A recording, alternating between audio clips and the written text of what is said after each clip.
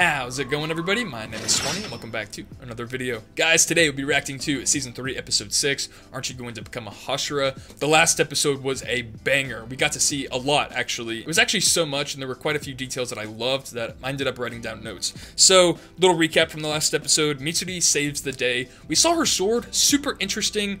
It bends and curves, and it's almost kind of like a whip. I mean, again, I don't know if that was intentional. I know I said that in the last video, but, I mean, basically there was a part that I thought was really funny where the chief had fallen on his head, or he was about to fall on his head, and Mitsuri catches him, and he's like, oh my god, to be caught by a lovely lady such as yourself. And she's like, oh my god, I'm so glad you're okay. And then some other guy, some NPC, was like, oh hey, I also fell on my head too. And because they all want the same treatment, right? They all want to be, in Mitsuri's arms. Me too, anyway. As for my next note, Tokito versus Gyoko. Gyoko has Tokito in a Zabuza water prison. I made the reference in the last episode. It was basically impenetrable from the inside, as it is for Tokito. Tokito tried impaling it with his sword, but he couldn't get out. But before that, we saw that Gyoko is a bit, I know he's a demon, so me saying that he's sadistic isn't anything too crazy, but his blood demon art and his whole entire deal is art. He's created these fish. He's also created a sculpture of swordsmiths. It looks like his vase has swallowed, maybe 6, 7, 8 swordsmiths, and they're all alive. Some of them are dismembered. They're all kind of crunched together, but basically there's swords in them all. Gyoko says that the swords in them is, poetic or whatever bro, the guy's just freaking weird. But basically he turns it and they all wince and they all, cry out and the eyes are bleeding. It's just rough. It's just bad. But on to my next point, which is about Tokito and his character development. He's unintentionally arrogant with Tanjiro, very selfish guy. But again, Tanjiro mentions that he doesn't sniff out any malicious intent. There's nothing, evil behind it. And then as the episodes have gone on, we've seen that Tanjiro's words have hit Tokito pretty deep. He then starts having flashbacks, and he's saying, where have I heard this before? Why does that sound familiar? We see a light in his eye. And as he's running back to the village after he was blown away by the leaf, he's running back to the village, sees Kotetsu up against a fish. Kotetsu is squeezed, basically about to die. Tokito at first was going to run back to the village, but instead he decides to save him. And then, he starts to remember more and more. But the main note that I actually wrote down was how Tokito ended up tanking the needle hits from the fish. He ended up protecting the swordsmith and Kotetsu, and honestly that's huge development, because he's gone from an arrogant person who's only thought about himself unintentionally, right? We can tell that his memories are a bit foggy. He doesn't remember. We saw a flashback with the master talking to Tokito, saying how maybe one day he will remember all of his memories. Tanjiro's words have been helping him with that. Like I said, he's gone from a character who's only thought about himself and disregards everything else to now someone who's willing to go out of his way to protect people, and I think that's huge. But as far as him and Gyoko, we've left off with him inside the water prison, and my next note being that Nezuko lit up Tanjiro's sword with her blood demon art, which honestly looked really cool. I've just realized that Nezuko's pink fire, I don't know if it's just the way that it's animated, it just looks clean, it looks nice. Anyway, she lights the sword, and the sword turns red, hence the name of the last episode, a bright red sword. And Tanjiro, oh my god, bro, the music was nice, but the sound effects is what I love the most. It's called Sun Halo Dragon Head Dance. What a mouthful.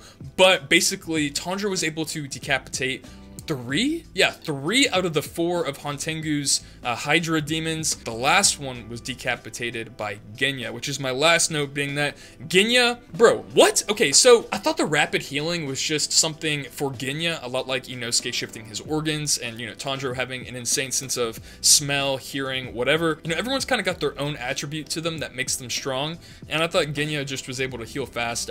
They especially stressed the point that GENYAAA was able to heal back the tooth very, very quickly. Except this time, GENYAAA's taken like 7 hits. He's got Soro's head in his hands, and he's turned around, and he's foaming at the mouth. He's got his demon eyes out. I didn't even think about that, just because not only have we not been led to believe that GENYAAA could be a demon, but I forget that, Nezuko can switch on and off her demon eyes. And all this time I've seen Nezuko as the outlier to the rule. I never for once thought that anyone else could be a demon, right? Just because Nezuko needed Uro Kodaki's hypnotic suggestion, and GENYAAA's just big chillin', right? He's been around blood. We haven't seen him, fiending for it like we saw Nezuko back in the Entertainment District arc. Back when that woman cut her arm and Tanjiro had to sing her a lullaby. We haven't seen GENYAAA, on Demon Time yet. So I haven't even, I wasn't led to believe that he could be a demon. I was pretty surprised to see that. It's just that we haven't seen so much of GENYAAA, right? And we saw him in Final Selection. We saw him when he passed Tanjiro in Shinobu's place, and you know, now we saw him for the past couple episodes, but it's not like, you know, he's been a consistent character for 3 seasons now, and we're now finding out he's a demon, right? Now that would be crazy. So that was a nice twist there at the end. I mean, bro, I just can't get over that Sun Halo Dragon head dance. As for Hantengu, all 4 of them are decapitated, but given how we have 6 episodes left, I'm gonna go ahead and assume he's not dead yet, especially since none of them are disintegrating, and all of them have been decapitated. I know Tanjiro made the point that if you cut their tongues, it slows down the recovery. Maybe if you cut the tongues out of all of them, I mean, that does something. I remember he said something about the staff. But yeah, guys, with all that being said, that's all the notes I have from the last episode. The last episode was just a banger. You know, if the rest of the season picks up like this, it might be up top with the Entertainment District arc, man, because if we get more of the last episode in every single one, I mean, it's wraps. This might be the best season. So, with all that being said, that's all the notes I have from the last episode. So without further ado, let's jump right into, aren't you going to become a Hashira? I wonder if Tanjiro could sniff it out. Like, he was like mid-fight and he just senses that GENYAAA became a demon. Oh, shouldn't have Tanjiro been able to sniff him out from the start? Be like, yo, something's off about GENYAAA. Because when Nezuko's in her, like, you know, cute form, everyone still knows that she's a demon. So, wouldn't that be the same for GENYAAA?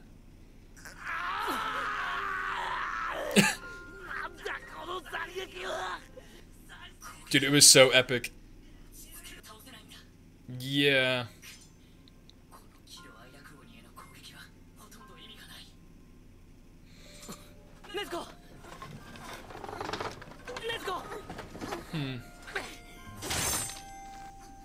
Bro, the red sword.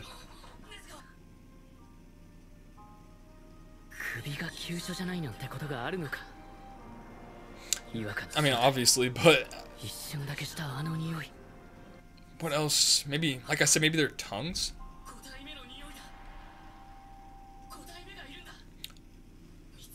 Ooh. What emotion is that? Can you relax, bro?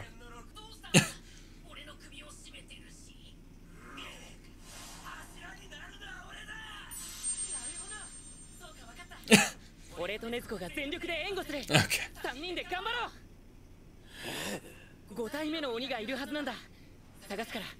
Yeah, Tanjiro's like, yo, I just want the best for all of us.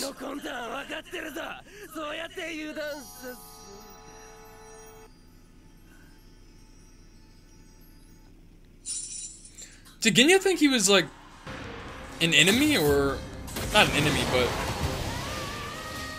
you know? Wow. Yo, finding that 5th demon is gonna be a little difficult.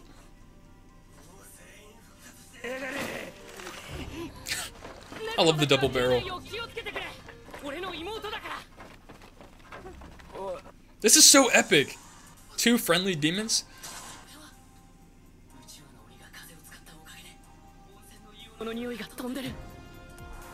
Okay, yeah, it was sulfur.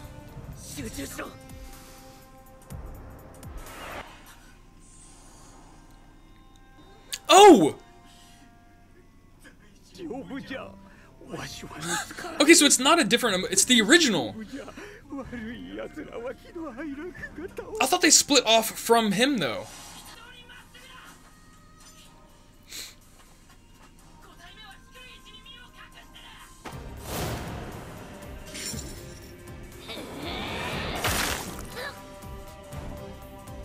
Oh! Oh my god!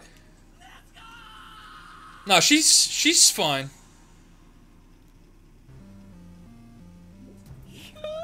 Holy shit. Oh, I like that. It's in the shape of a vase.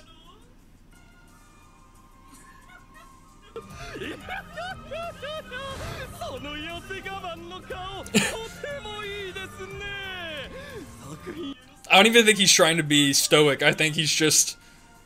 I think Tokito is just like that.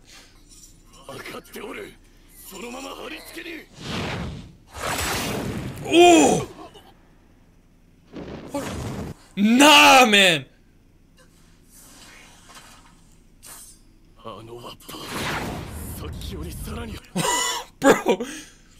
Bro, the pink fire is so sick.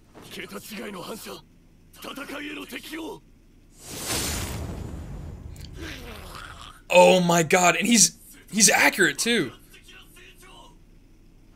He's going for the tongue. Oh, Nezuko.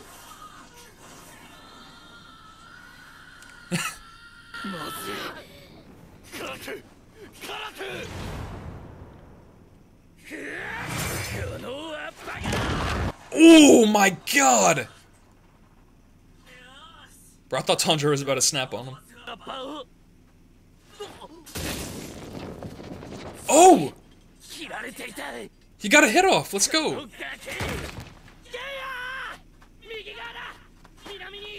Oh my god, dude, that Tanjiro's battle intuition is insane. He's mid-fight and he's able to give callouts. Nah, bro, I want Tanjiro as a teammate.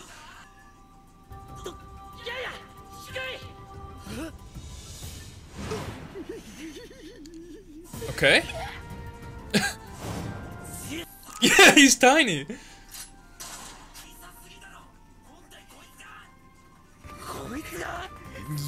Yeah. Wow. No bigger than a field mouse. That thing's gonna be hard to hit with a gun. Especially while it's running and zigzagging. Oh. Bro, the accuracy. Holy shit. Dude, the durability. You know what? I guess it is a upper rank. It wouldn't be so easy to slash. It's just so small. You'd think that you'd be able to cut it. Ah, oh, damn.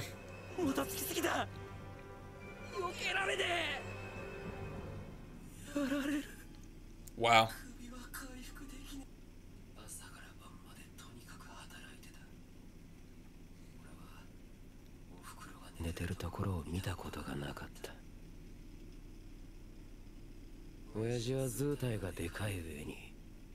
Damn.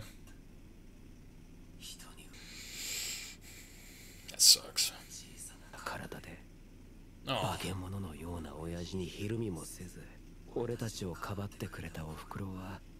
Nah. The mom is goated. Oh wow, we're getting a flashback, okay.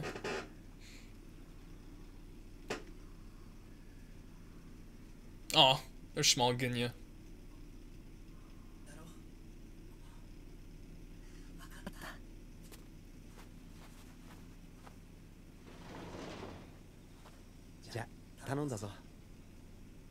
Yeah, after editing the first couple episodes, I saw where Mitsuri was talking about GENYAAA and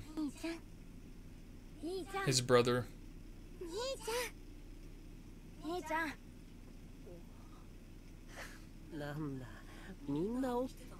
Wow, so there's a lot of siblings.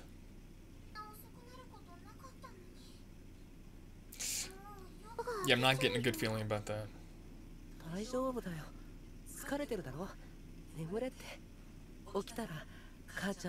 Oh, was that what that...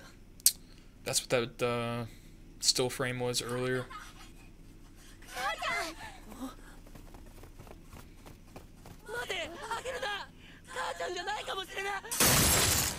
Oh my god! Oh shit.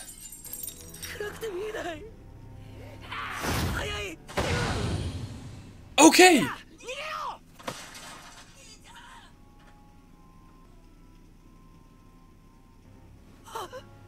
Oh, and that's how he got the scar on his face. Oh, are they...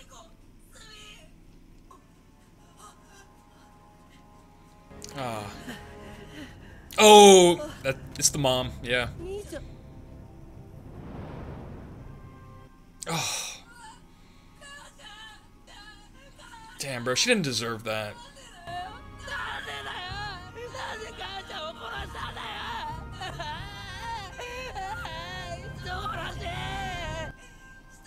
Damn, what a hard day.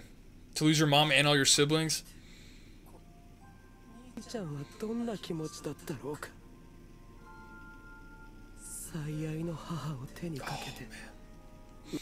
Bro, I can't even imagine.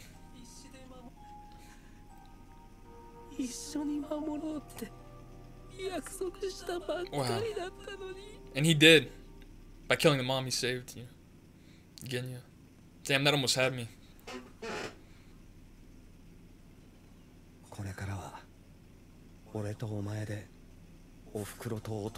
Oh. It's in denial. Damn, the guilt.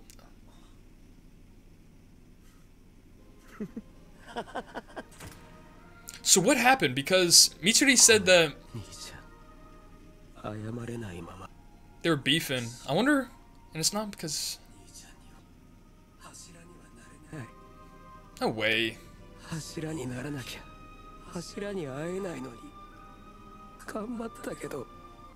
so how did he make it?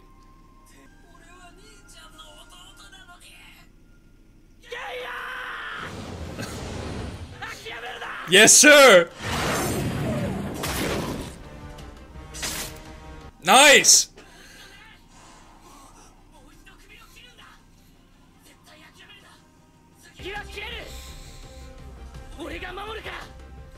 Let's go, man.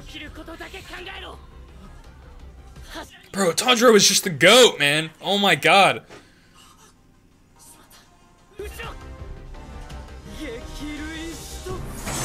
Oh, bro, what a move.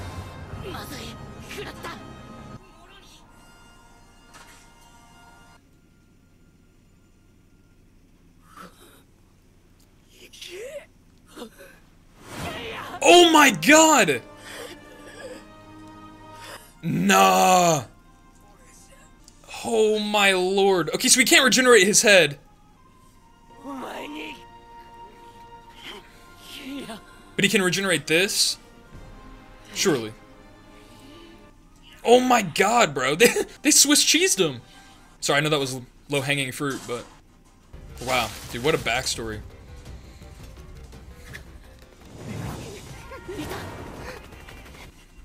Bro, this thing is so goofy.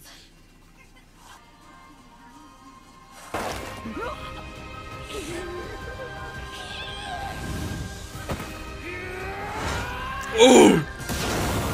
Dude, how is he just summoning... Bro, how is he just summoning that fire? I noticed that. That's why I thought Nezuko was using her Blood Demon art mid-fight. When one of the demon's arms got slashed off, I thought Nezuko used her Blood Demon art to cut it off, but I'm sure there's some kind of explanation for that. It made sense how it stayed lit the last episode before he used the Sun Halo Dragon head dance, but I mean, it's gone out, right? So I don't know how it can just come back. It does look cool though. I'm not gonna complain too much. It does look really, really cool. Okay, so beheading the last one. Again, I thought that after they decapitated the scaredy cat demon, the two, so let's say the body and the head both grew 2 emotions. And then once those got cut, it spread off into 2 other emotions, right? So you have your 4 emotions. I did not know that the original, I'm gonna have to go back and rewatch that. I don't remember the original separating itself from the other 4. I wonder if it was like some sneaky, sly, like in the corner shot of him just running away. Dude, yeah, I just remember the body and the head flying after the Mistosh, after Tokito decapitated him, and it forming 2 emotions. I don't remember him being on his own. It could just be me, maybe I missed that. Okay, so surely decapitating that last one is it. I'm praying that you don't have to decapitate all 4 and that one at the same time, because that would be, bro, that would be damn near impossible. I mean, unless Tanjiro would be able to decapitate 4 and maybe Genya get 1, because Nezuko doesn't have a Nichirin sword. Oh wait, no, because we have Mitsuri and Tokito, right? Wait, no, but Tokito's dealing with Gyoko. So we'd need Mitsuri to get 1 at least, and then Tanjiro could do the, you know, Sun Halo Dragon head dance or some other really sick move, get 3 like he did last time, and then Genya can get 1. Yeah, again, sorry about that, low-hanging fruit. Yeah, they Swiss cheesed him. I'm sorry, it was just, I mean, it was just too easy of a joke. But props to Genya for taking that hit like a champ. Again, I remember he made the note that, you know, once he's beheaded, like, he can't regenerate his head. If he was a demon decapitated by another demon, then you can regenerate the head, right? You only can't regenerate it if it's decapitated by a Nichirin sword. So does that mean Genya's like a hybrid? You know, half human, half demon? How is that even possible, right? Because we've only ever seen full demon and, you know, human. I don't know. Genya is a weird case. You know, we never actually saw him become a demon. I hope we get to see that because, again, maybe that would help answer some questions. Dude, his backstory was just sad. lost all of his siblings and his mom. He then cursed his brother, saying, you know, how could you? How, you know, you murderer, how could you do this?